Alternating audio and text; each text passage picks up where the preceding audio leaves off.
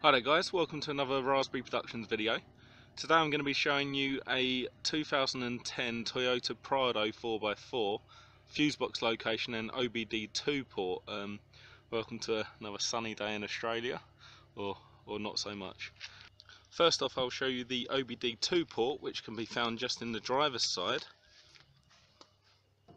If you enter the car, just in the footwell, just right in the middle and up, there it is there, just a white port. That is the OBD2 socket. Now the fuse box, unlike most cars, is actually in the front of the car. Now to open the bonnet, just go above the Toyota sign. You'll find a lever and you just want to push that to the left, and that's it, the bonnet should go up, which should then expose the engine bay.